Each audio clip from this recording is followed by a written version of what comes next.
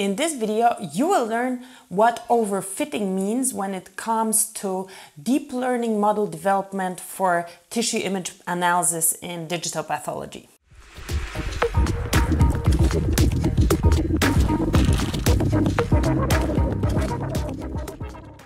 Hi, I'm Alexandra Żuraw and I'm here to help you do better digital pathology. So if this is what you're after, be sure to click the bell below and subscribe to be notified every time I release a new video.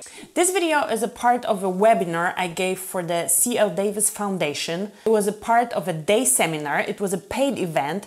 And this webinar is good. It's good. It's like a course, but I chopped it into small pieces for YouTube and they're very specific. But if you want to watch the whole thing, there's a link below in the description. So go ahead and you can watch the full thing for free. When I was trying to understand what overfitting means, I came across this picture. There was underfitting, a little person with too small clothes. There was fitting, like well fitted with normal clothes, and overfitted with too big clothes. And I was like, I don't get it. I don't get how overfitting is too big clothes. Well, because it isn't, and it wasn't a good illustration, and I'm gonna provide you a far better illustration in this video. So let's dive into it. What is overfitting is fitting too much. It sounds very simple. I'm going to show you a picture. Fitting your algorithm too much to the data that you have. So it's going to perform beautifully. It's going to do a great job on what you trained it on. But then when you add new images, new data that the algorithm didn't see, it's not generalizing enough. So on the right, we have overfitting. In the middle, appropriate fitting, and on the left, underfitting. So what is underfitting? And we had this example with cartilage and non-cartilage. Let's say the crosses are cartilage and the circles is the rest. So this underfitting thing is dividing our cartilage, non-cartilage in some semi-random way, and it's useless for us. Obviously, we need to do a little bit better job here. Appropriate fitting means that it is distinguishing the class we want to find, the cartilage, from the rest more or less okay. We only have two crosses with the circles. And the crucial thing here is more or less okay.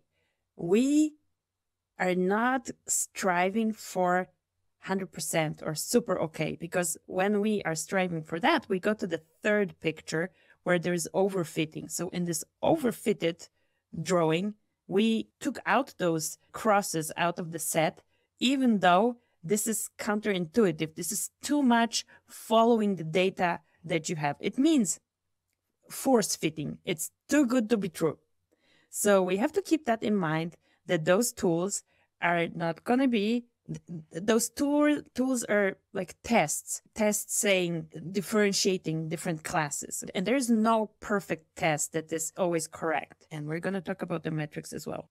So we want to have appropriate fitting so that we can generalize this algorithm. Generalize means we train on a couple of slides that we have, and then new slides come, and we want to use what we already developed on the new slides, and we want it to work. We don't want to keep making annotations, because we want to have a tool that works. And this is why it has to be appropriately fitted, and this is why we need to split the data in a certain way. Question to you: can we avoid overfitting like totally? And is overfitting always bad? I need a couple of answers in the chat. Yes and no. Yes, that's what I'm getting at. That's what I'm getting at. The first answer was already answering what I want to tell you. So we can get completely rid of we can't. That's true. Heterogeneity of study material really helps. Indeed, exactly. That's what we want to have a generalizable algorithm. Yes, but this question is a philosophical question. Can we avoid overfitting? And here we go back to this concept of this is a data-driven approach. So if we have data and we train it on data, it works on this kind of data, right? So it's overfitted by nature.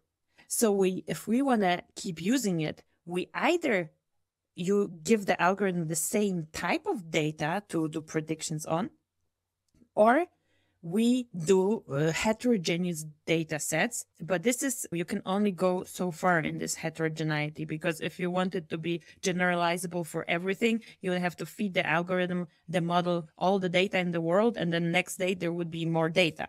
So it's a vicious circle. It's a little bit of a philosophical question. Is it always bad? It depends. Because if we only have one data set that we want a nice, like count some cells or have the area of this cartilage on those 100 slides, and that's it, then we don't even have to do like training set, test set, and validation set. We only want the tool to do this with this particular data. And if it does it, then who cares if it's overfitted? It does the job. And here you go back, okay, would it take me longer to do this visually, to do it manually, than when I develop this kind of overfitted algorithm that I cannot use later for anything else anyway? And if it still takes me longer and I'm worse doing it visually, then I don't have to care that it's overfitted. But usually we want to have tools that are able to tackle more than one study set, more than one type of slides. That's why we feed the system heterogeneous data, and we hope that it then generalizes better. You're here, so you might be interested in the full thing. Go ahead, click the link below, and you can get access to the full thing for free.